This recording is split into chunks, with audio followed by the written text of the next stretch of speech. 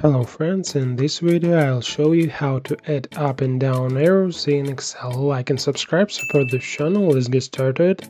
So to the point. For example, we have two columns. In the first, the current sales of the fruits, in the second, sales in the previous period.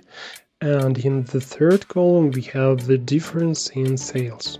And to make the difference in sales visually understandable, add up and down arrows. Highlight the differences column and select conditional formatting under Home tab in Styles section at the top.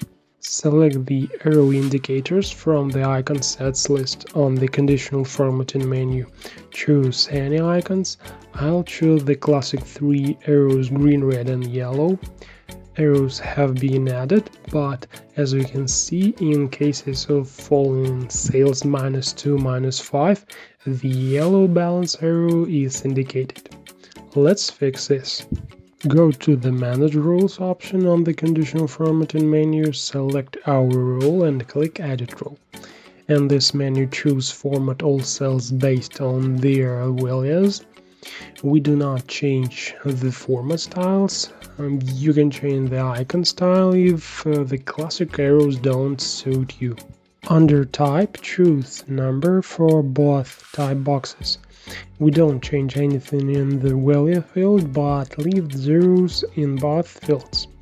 These settings can be useful when you need to specify sales growth in your calculations. For example, from the number 5, and a fall, for example, from the number 3. And all indicators that are in this segment will be considered equilibrium.